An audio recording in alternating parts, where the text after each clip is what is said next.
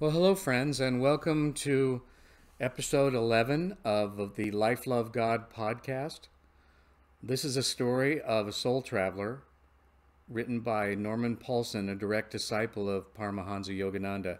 And today we're going to talk about chapter 13, entitled, I Find the Two Large Dark Eyes.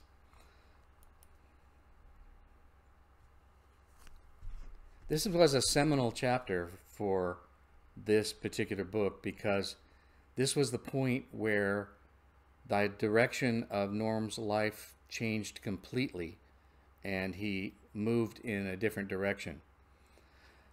He'd been honorably discharged from the Marine Corps.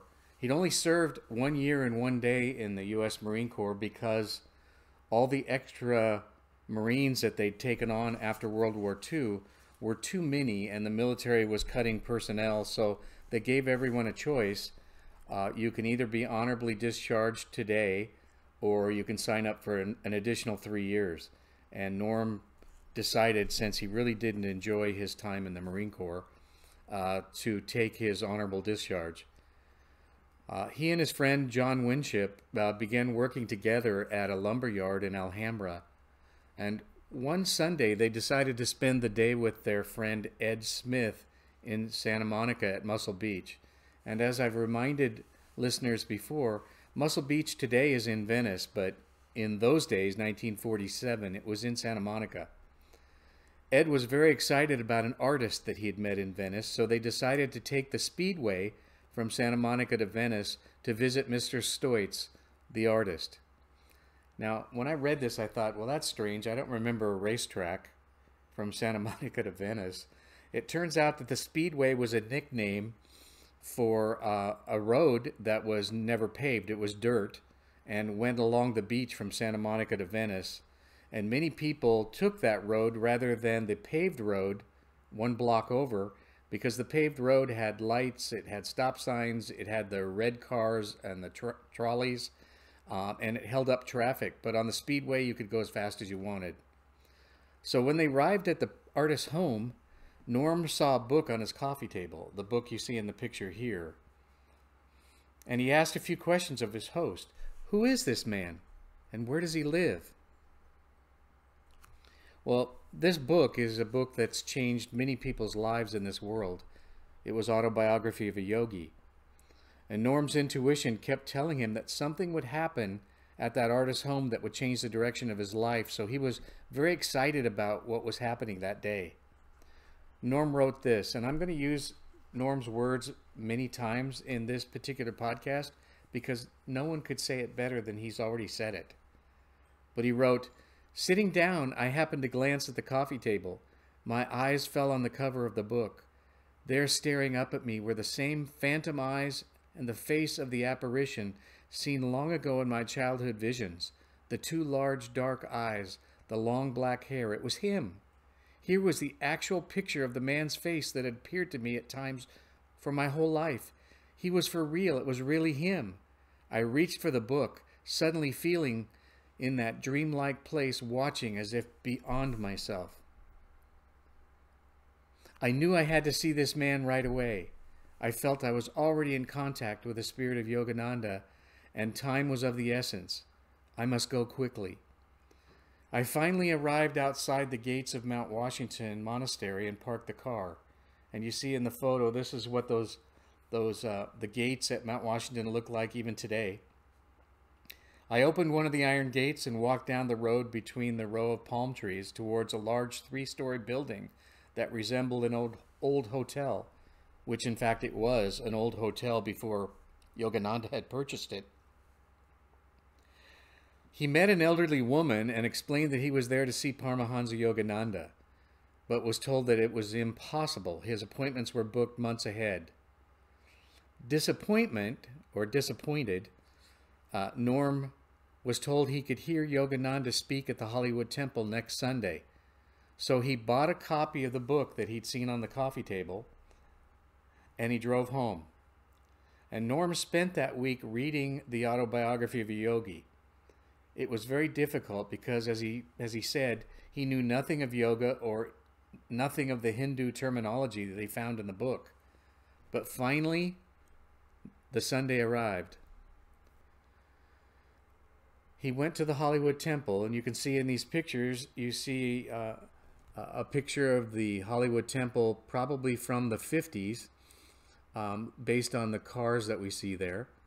Late 40s, early 50s. Yogananda in the bottom picture is seen speaking to the people there at the Hollywood Temple.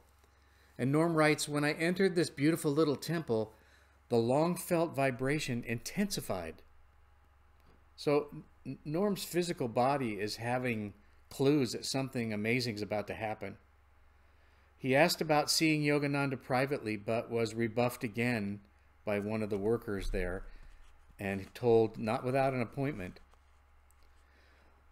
Norm writes, "The little temple was full of people. An organ began to play, and while sitting there, I suddenly felt like crying. The curtains opened, and there stood Yogananda in an orange robe, long black hair falling over his shoulders. I looked straight at his eyes with all the force that I had.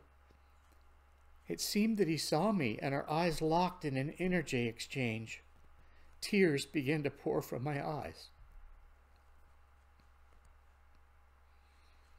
After the Sunday service, Norm walked out onto the veranda. A sister came out and said, "Pardon me, are you waiting to speak with Paramahansa-ji?" Norm said, "Yes, but I have no appointment." And she answered, "Excuse me. An appointment won't be necessary. He asked me to tell you he would like to talk with you. Can you wait?" So Norm waited, and finally a sister beckoned to him, and he climbed the stairs and entered the room. And he wrote, "Yogananda was seated in a chair to my right. As I turned, he looked directly up at me, and our eyes locked again. He put out his hand, which I took. Again, I felt tears flowing from my eyes, and I kneeled down beside him. He pulled me even closer, saying, 'My giant has returned. How soon can you come?'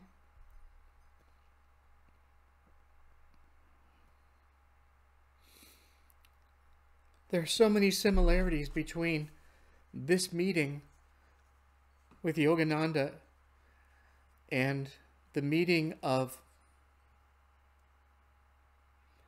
Yogananda with his own guru. So let's go back for a moment to 1910. Yogananda and his friend Habu were sent on an errand in the city of Benares. And Yogananda wrote, "As Habu and I moved on, I turned my head to survey a narrow, inconspicuous lane. A Christ-like man in the ochre robes of a Swami stood motionless at the end of the lane. Suddenly and anciently familiar he seemed.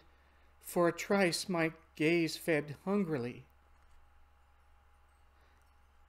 So trice is another way of saying for a moment.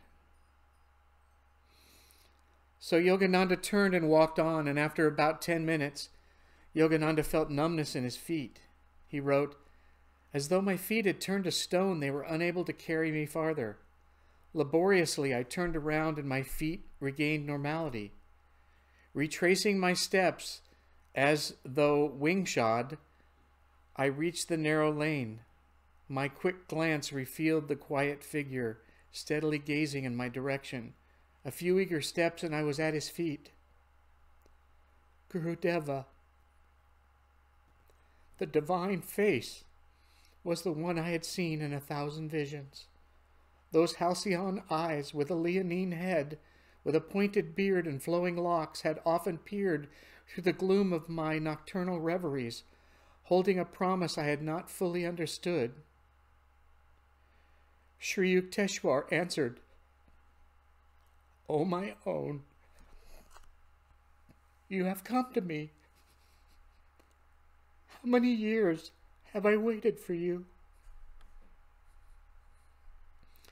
We entered a oneness of silence.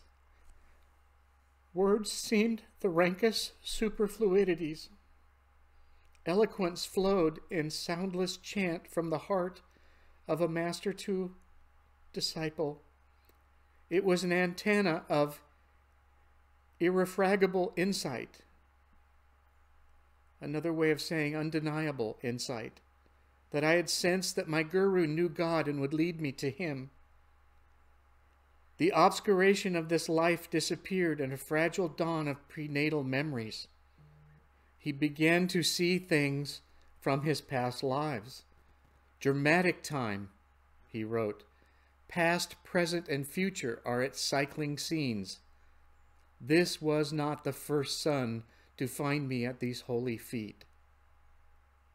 Guru and disciple had both recognized each other. Yogananda, in the presence of Sri Yukteswar, had a recall of past lives together with his guru. Now as we move backwards or forwards to 1947, Yogananda had just said to Norm, "My giant has returned." And Norm wrote, "With my eyes closed, I was transported back through time. The colored panorama of numerous lifetimes flashed before my inner vision. We had been together many times before, working, building, even fighting side by side as warriors in the struggle against the spirits of darkness." Again, Yogananda spoke. "How soon can you come?" Norm answered, "Tomorrow, sir." Norm had seen the two large dark eyes in his dreams and in his visions, and he was never quite sure what they meant or why it was important until that day at the Hollywood Temple. As he drove towards Mount Washington and a life with Yogananda, he realized he had reached a significant fork in the road of his life, a new direction, and a completely different purpose for his life. As he contemplated his new life that was about to begin, he spoke to the divine. "Thank you, Spirit, Mother and Father."